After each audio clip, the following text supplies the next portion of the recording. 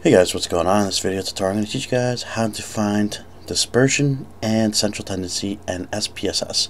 So right here I have the number of burglaries. So I'm going to take that, just click it right there, and go to Analyze, Descriptive Statistics, Frequencies. And what I like to do here in order to find burglaries, what I like to do to make it easier for myself, I like to right click, display variable names, and then right click and sort alphabetically.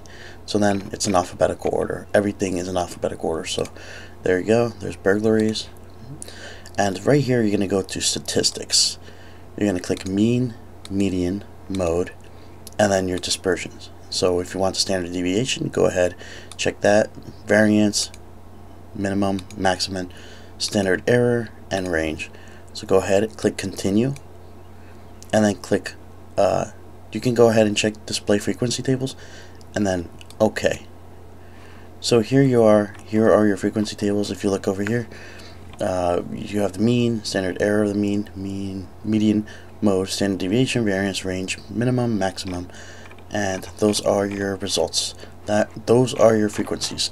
If this helped, please like, subscribe, comment. Peace out, guys.